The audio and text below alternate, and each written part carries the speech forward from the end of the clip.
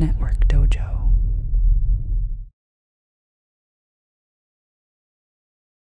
Hey everyone, Jeff Rensink here from Network Dojo, and I wanted to talk about some strategy and some options that you can use for the extra potential time you might have in the design section of the CCIE lab. Now, this video will apply to any CCIE track, not just wireless, because we all have the same sections and the same formatting of the lab. So with that being said, what am I talking about when I talk about extra time in the design section? Well, just some quick background information. The design section is a total of up to 3 hours, lasts a total of up to 3 hours. It could be full 3 hours and it could be less. You can end it early. So as you work your way through the design section, you're going to be presented with a list of questions in order.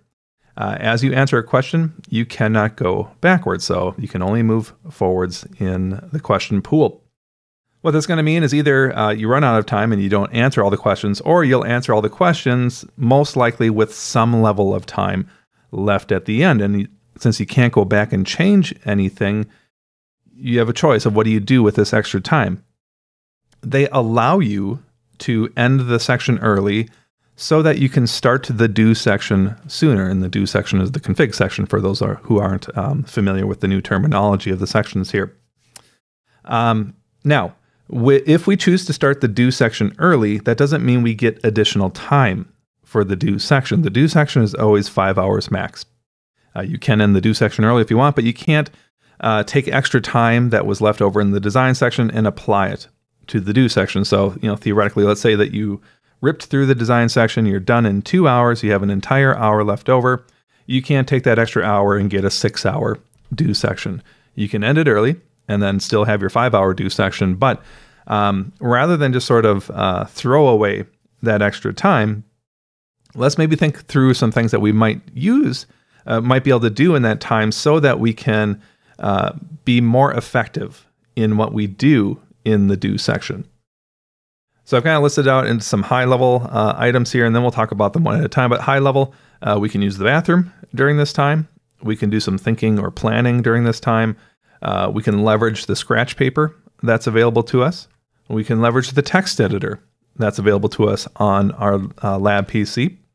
We can get some Cisco.com documentation up and open, and we can do some actions to sort of control our body and our emotions. So let's kind of hit one of these in a little bit more detail, one at a time. So using the bathroom, kind of a straightforward suggestion here, but it's one of the only times outside of lunch when you can use the bathroom and not have it really count against you. So perfect time to use the bathroom if you need to at this time.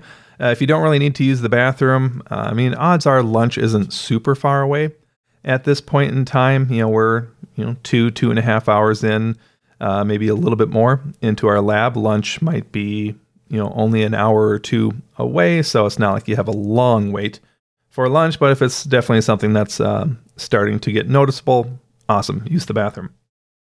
Do some thinking and planning. So one, remind yourself of your plan. You should hopefully have a plan before you step into the lab environment here. So you know what it is that you want to do. Remind yourself, because it's very common for people to sort of have a plan, but then once you start executing in the do section, it just sort of falls apart and you completely forget what it is that you wanted to do. So remind yourself about that. Tell yourself, hey, if I'm stuck on a troubleshooting issue for so many minutes, I'm just going to walk away from it. I'll do some other stuff. I can always come back to that thing. Stuff like that. You can also start thinking about what did we see in the design section and what might be the implications in the do section. There's supposed to be this overarching story that traverses both sections of the lab. So the idea is supposed to be, hey, the things that we're talking about, the things that we're choosing in the design section will be manifested in the do section. And so if you get a bunch of tasks related to particular technologies, there's a really good chance that you're probably seeing those technologies in the do section of the lab. And if that's the case, awesome. You can think about those technologies and maybe get some things top of mind that you want to be remembering about those technologies ahead of time. Use your scratch paper. things that you could be using on the scratch paper. You can make drawings and diagrams, and you might think, well, how can you make a drawing and diagram when we haven't seen the do section? Well, there might have been information in the design section that gave you some good high-level information. And so we're not making detailed drawings per se, but we could maybe make some high-level type things here. If your CCIE track has kind of all physical gear, you might already kind of know what the topology is going to look like, because the physical connections on those devices are fairly locked into place. They generally don't mess around with those throughout the course of a given version of a lab. And so once the physical stuff is there, the only thing that they really mix up might be logical designs on top of the physical. So if you know kind of the physical design of your lab, you can know generally what to expect there. Write out any sort of tracking structures, charting structures that you want to do. So, task tracking structures, and you'll fill in the information later. If you want to have charts for, maybe device names and IPs or something like that, that you want on your scratch paper, again, you can sort of fill out the structure of that. That's not to say that you need, structured charts and stuff like that. No. And tracking might just be more of an on-the-fly thing that you don't actually have like a really rigid structure that you're filling in. That's fine too. Just talking about things that you might do if this is something that applies to you. Write out checklists. Maybe you have your plan, and so you have a general order of operations, and so you could sort of write that order of operations out and sort of check it off as you go along. Write out notes, any notes that are going to be helpful to you. Create origami. Yeah, obviously that's a joke, but really don't do that, because don't make the life harder on your proctor. Walking in there and finding an origami crane in your scratch paper, they might not find it as funny. Use the text editor. So the text editor available to you on the lab PC is available to you from the very beginning of the lab, including the design section, and it should persist as you move from one section to the other. So you can have it open, write stuff in, and then as you end the design section, move into the do section, that text editor stays up, and all of your stuff should stay inside of there. So you can do anything on the scratch paper that works on a text editor electronically. So maybe you prefer to do things electronically. Awesome. You could write up common configurations for easy copy paste. So some people are just going to have some standard configs that you want to apply every time. Those can include things like aliases that you want to apply.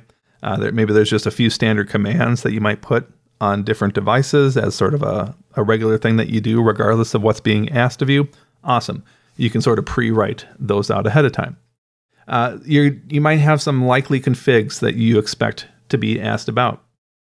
Again, it's going to be kind of track dependent, but certain tracks tend to have some very, very common things that you're asked to do. So for instance, if your track happens to have a management platform, which I think a lot of them do now, at least with DNA Center. And so, cool, if you're being asked to work with DNA Center or Prime infrastructure or something like that, odds are you're probably adding devices to that server, right? And so that implies things like SNMP, CLI-based management. So make sure that you just sort of have those configurations sort of written out. Sure, you won't know things like the communities or the users or passwords or things like that, but you can at least have the structure of the commands filled out that you can then fill in with the other information. Or maybe it's going to be based off of things that you saw in the design section. So if the design section had some questions about a particular technology, there's a reasonable chance you might see that technology show up in the do section, and so you can stage up some configurations surrounding those technologies. So this could be a very sort of helpful thing for just efficiencies when it comes to the do section there. Use or prepare Cisco.com documentation. Documentation, I believe, is available to us throughout the entirety of the lab. And again, it should persist as you move from one section to the other. They're just open in their own individual browser windows. So you could just generically get the documentation page open. You could open up individual docs that you might find useful, whether just generic configuration guides, or again, sort of basing your decisions off of what you saw in the design section. Maybe opening up some tech notes for individual technologies that you expect that you might need to configure in the do section there. And you could even go so far as to read a little bit of it to refresh some things in your head. But that last one, hopefully we're not needing to do something like that. That's usually like, oh, crud.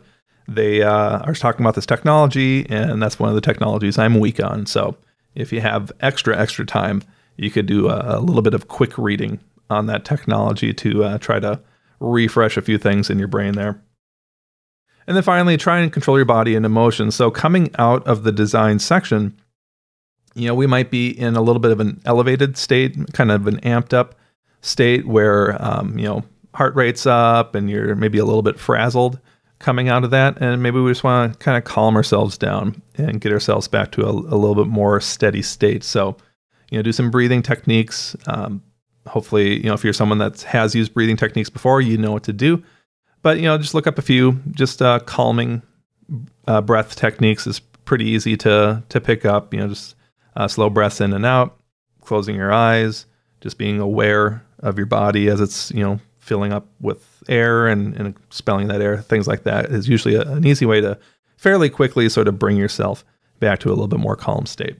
Maybe you had a rough go of the design section, and so you're in a little bit of a demoralized state coming out of that. So some positive self-talk might hopefully reorient your outlook and get you in a better mindset to take on that do section. Or you know what? Maybe you just want to psych yourself up. That's like your personality. You do well when you're really in a psyched up situation. So cool. Say stuff in your head. Think of some rockin' songs in your head, whatever it is. So use the time to just do a quick little self-check on your mental state, your physical state, and see if you can do take some actions to set yourself up so that as you move into that do section, you are in the state, hopefully, that you want to be physically and mentally there. So just a reasonably short list of potential options. Just want to, one, just remind you that, hey, there is this extra time that we could potentially do something in where it's going to help us in that do section. And then two, what are some potential options? And this isn't an exhaustive list, so you can absolutely come up with other things that you might be able to do. But hopefully this gives you at least a starting point on some things that you could be thinking about.